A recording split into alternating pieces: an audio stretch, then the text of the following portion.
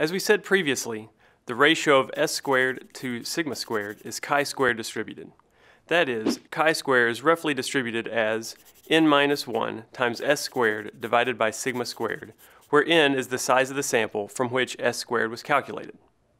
This gives us some insight into how we might calculate a confidence interval within which we think the population variance sigma squared lies. We can bound the ratio n minus 1 times s squared divided by sigma squared above and below such that the probability of the true value of the ratio lying in the interval is 1 minus alpha times 100%.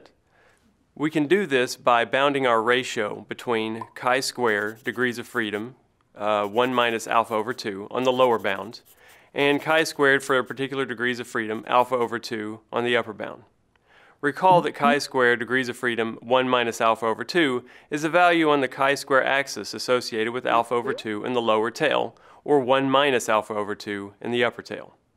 Naturally, chi-square for this particular degrees of freedom, 1 minus alpha over 2, is a smaller number than chi-square for that degree of freedom, alpha over 2. Therefore, it is the lower bound of the interval. But we don't want a confidence interval for n minus 1 times s squared divided by sigma squared, this ratio that we've been talking about. We want a confidence interval for sigma squared. To isolate sigma squared, we first have to invert the ratio and thus invert and switch the bounds from the rules of arithmetic.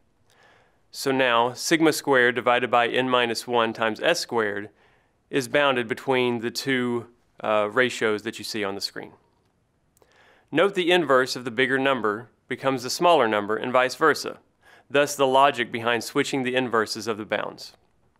Then we multiply through both sides by n minus 1 times s squared to arrive at the confidence interval for sigma squared.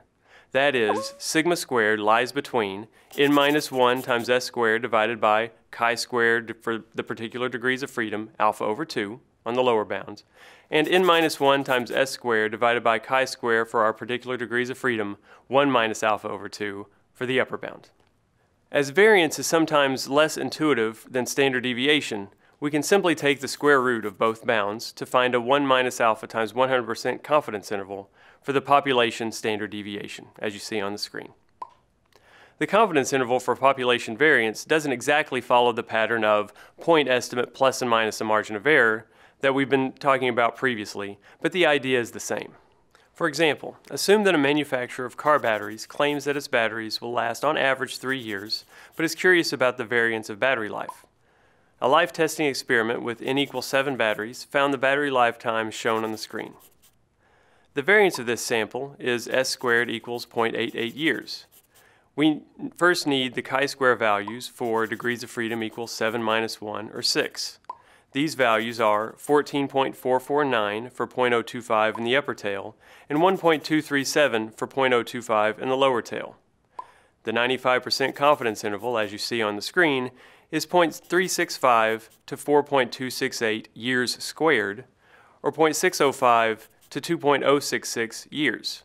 That is, based on our sample of 7 batteries, we're 95% confident that the standard deviation of battery lifetime lies between 0.605 and 2.066 years.